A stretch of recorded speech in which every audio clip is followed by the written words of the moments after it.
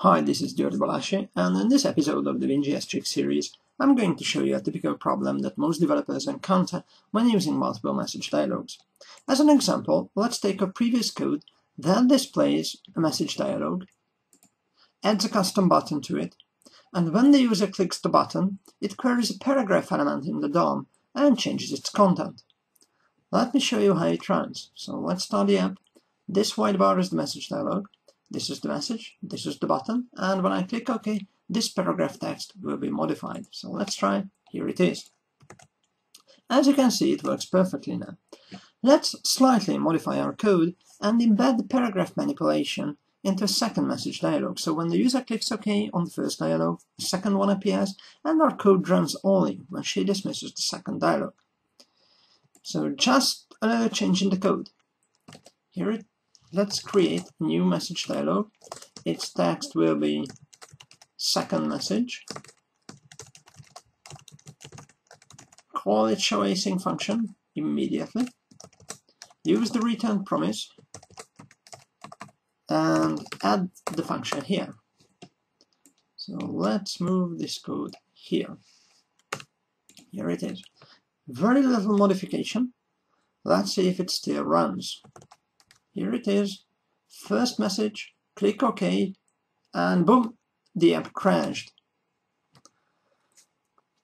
What can we do now? Let's just start the application again in debug mode to see what it happens, because by default you don't have a notification about the cause of the error.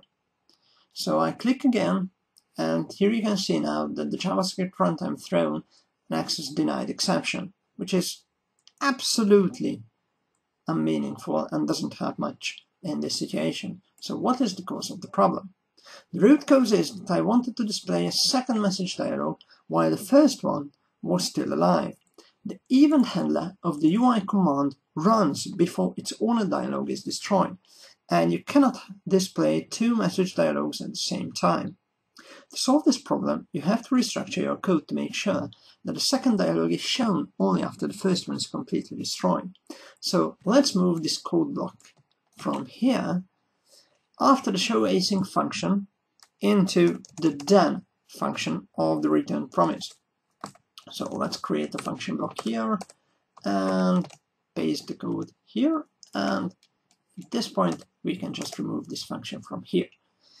So, and even better is to use then instead of then. You can have multiple thens, and when the then functions are executed, the then is called only after all previous then is completed.